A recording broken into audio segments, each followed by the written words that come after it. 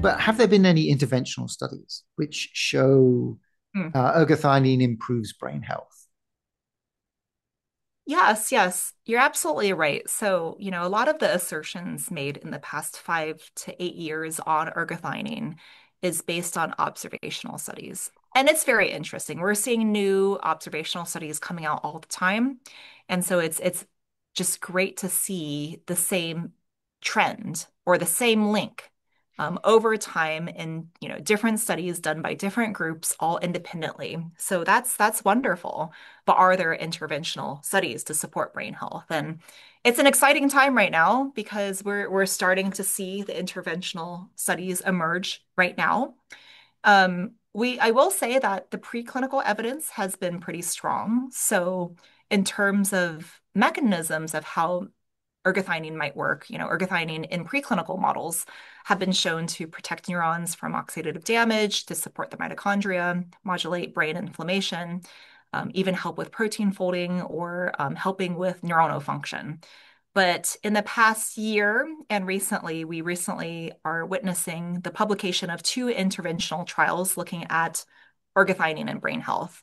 So, one trial looked at older adults with mild cognitive impairments, so MCI. And this study looked at either placebo or ergothioneine at a dose of 25 milligrams a day, taken 3 times a week for 1 year. And so the ergothioneine, and this was a pilot study, I believe the sample size was only 19. The group tried to recruit, I think they screened over 1,500 subjects. And the screening was done during COVID. So it was it was a very hard time to get patients to go in the hospital and to trust also, just all the trust and wanting to take this dietary supplement. And so they were able to only get 19. But that's fine because it's interesting. They found that ergothioneine was able to improve, despite a small sample size, improve a cognitive domain related to memory and learning. And ergothioneine supplementation compared to placebo was also able to lower a marker for neurodegeneration, and that marker is called neurofilament light chain. So this study was done at the National University of Singapore by Barry Hallowell's lab. That lab for any ergothioneine enthusiasts, they probably have noticed, there's a lot of papers coming out from that lab, and they are very passionate about ergothioneine research, and they've been, looking at ergothioneine for probably 20 to 30 years. So that was a very, impactful, high impact paper. It was the first interventional study to really prove or provide evidence, I would say, to show that ergothioneine supports mild cognitive impairment. So that creates the link between interventional studies and the observational studies that we're seeing. The other study, and I'm going to take a little bit of time to talk about this because this is a study that we actually funded. So it's a study that we initiated and funded. The study was conducted at the National Science Agency of Australia called CSIRO.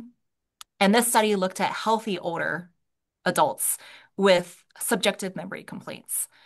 And the reason why we looked at healthy humans is because we're developing ergothioneine as a supplement and not a prescription drug. So not everyone knows this. People in our industry know this, but I know academic researchers as well as the general public may not know this. But as a company who's trying to develop a molecule for a dietary supplement, not a prescription drug, not something that you would have to go to the doctors and get a prescription for, we're restricted to looking at clinical trials in healthy humans.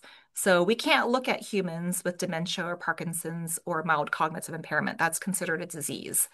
So, of course, clinical trial, it's very time consuming, it's expensive. We're not a drug company, we're a smaller company developing this ingredient. So we don't have, ton of funding. Question is, what would you expect to see in people who are already healthy in terms of their cognitive function? So that's why we looked at healthy older adults who had subjective memory decline. They had to take a validated survey. They failed on the survey that would indicate that they had subjective memory decline or complaints. So our trial had 3 arms: placebo versus 10 milligrams a day of ergothioneine versus 25 milligrams a day of ergothioneine. And we looked at supplementation for 16 weeks. 16 weeks, anyone who's experienced in cognitive trials, especially related to age-related cognitive decline, or, it's considered short. We're not looking at something like caffeine, in the e-gamer world in which you take one shot and you're suddenly amped to play a game. We're looking at long-term function. We're looking at age-related cognitive decline. And so we looked at 16 weeks. 16 weeks is very short, but the problem is a longer trial would be proportionally more money and much more time. So we decided to, okay, no one has ever looked at ergothioneine for brain health in healthy subjects. We're going to, do it quick. 16 weeks still would provide evidence, and we'll see what happens. And if needed, we'll look at a longer term trial. Ironically, in parallel to the trial looking at MCI, our trial, even though it's 16 weeks, it took place during COVID, and it still took 2 years to finish a 16-week trial.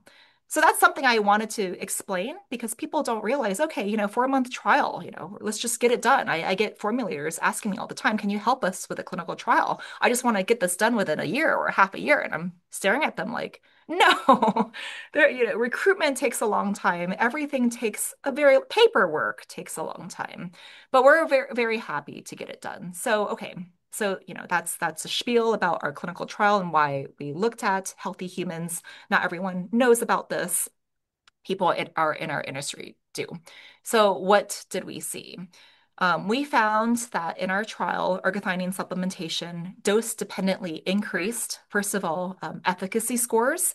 So in general, the higher dose you took, the better results you got in a shorter time frame, if that makes sense. So we found that ergothioneine accumulated in the blood. So the higher dose, meaning the 25 milligram dose per day versus the 10 milligram dose, the more you took, the higher levels of blood ergothioneine was retained, much higher. So we did see this phenomenon of bioaccumulation. If ergothioneine was cleared rapidly, you would see kind of like a steady increase. But because ergothioneine has a long half-life, it accumulates. The more you took, the more accumulation that you saw. So at the highest dose, 25 milligrams a day, ergothioneine improved subjective memory compared to placebo. And there was a trend for the 10 milligram per day group. So it was a dose-dependent effect.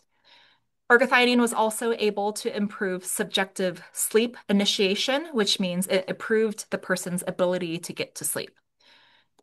The objective measures, we looked at objective cognitive measures. They were more noisy compared to placebo. But in general, ergothioneine supplementation improved more objective cognitive measures compared to before supplementation compared to placebo. So the objective measures were more noisy, and the reason might be a couple of reasons. We're just looking at one time point at 16 weeks. The patients were coming in during COVID. There might have some anxiety. There's going to be always fluctuations in testing.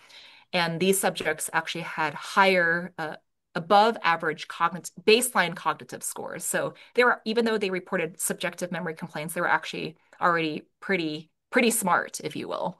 So they were taking an antioxidant, hoping to boost their cognitive function. And so therefore the data for objective memory was noisy. But we saw very clear dose-dependent response for subjective memory and sleep initiation. So these two trials are the first for ergothioneine interventional trials. We'll see much more coming out because of these two trials. I would say they were risky trials. They're very supportive. They're supportive of ergothioneines potential benefit in MCI, and they're supportive of ergothioneines potential benefits in just a generally healthy population. So you have a longevity supplement, which by its definition is going to require a long time to have Oh, effect. yes. And then you only have 16 weeks. Yes. Good thing we're not looking at lifespan. So Yeah, it. that would be impossible. Yeah. Did you say how many people were in the different arms?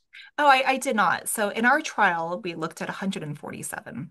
So we were targeting 150, and we were targeting, there were three groups, right? So we were targeting 50 per group.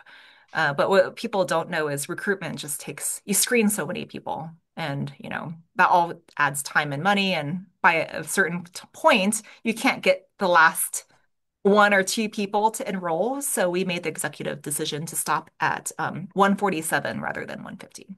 But it was a pretty large trial. And, a couple of, I would say, caveats is that oh, there's the practical way of conducting the clinical trial and the perfect theoretical way. And so, we've heard so much about, okay, if you have low ergothioneine levels, that increases your risk for X, Y, and Z. So a clinical trial to look at, these interventional effects is, okay, let's screen people for low ergothioneine levels.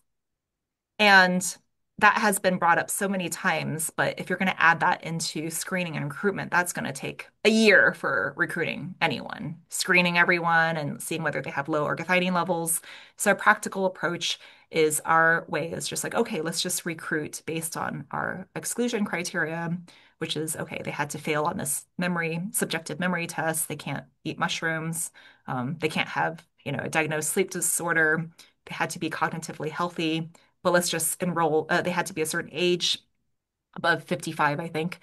But otherwise, we'll recruit them, and then we measure their baseline ergothioneine levels, and we measure their baseline cognitive function, and then we'll see what happens, and then just kind of work backwards. And what we found in our general population is that it was wildly variable in terms of the person's baseline ergothioneine levels even when we told them to not eat mushrooms. So I think that's really interesting. In general, people had maybe unexpectedly slightly higher baseline ergothioneine levels as we expected. So I don't, we can't explain that, but it was just a wide range. And so, that can play a role in the noisiness of the data.